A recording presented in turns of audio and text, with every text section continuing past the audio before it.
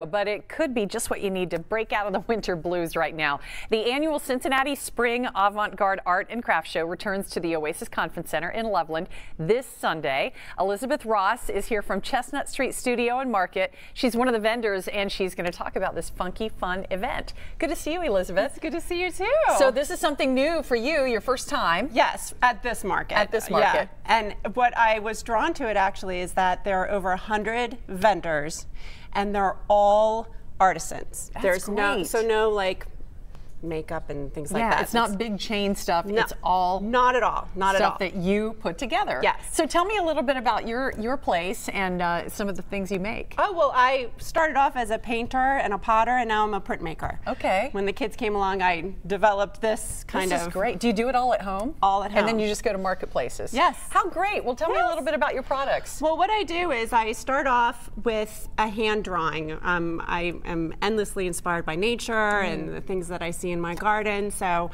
I just start with a drawing, and then I work on them until I like them, and then I make either blocks. So this is a hand-carved block, which you can ink, and then you make prints out of them. And it's like a rubber, right? Yeah. A very thick rubber. Don't bend it too much, it'll break. Okay.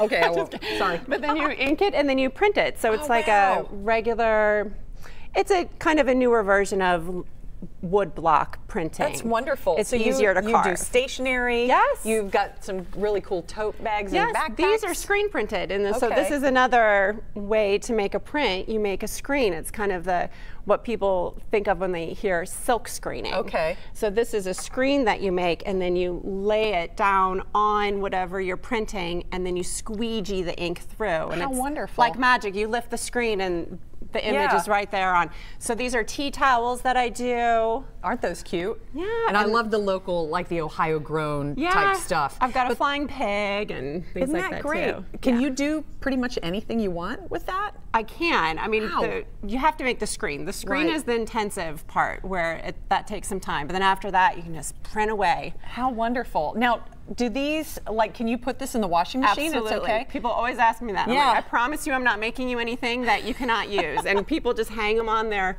their oven door. I'm like, please use that and wash it. And it's actually, these flour sack towels are something that women in the 30s use. They actually cut apart flour sacks. Isn't that wonderful? And made towels because they're really absorbent, and they get better and better as you use them. They get more absorbent. Everything from t-shirts to sweatshirts. Like yoga tanks that really cute for running, and baseball tees, and then this is like a little girl's shirt. Yeah. I have That's onesies and all. Do your kids help you? Yes. She brought her kids to the studio to watch with us today. They do help. In fact, they've helped me kind of. I have to hang things up on the clothesline. Right.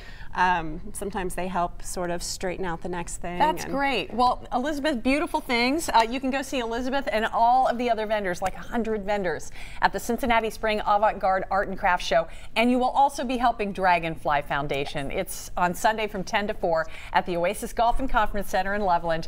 More details at local12.com. Click on the Get It Now links. Much success. Thank you so much. Thank you. We'll be right back.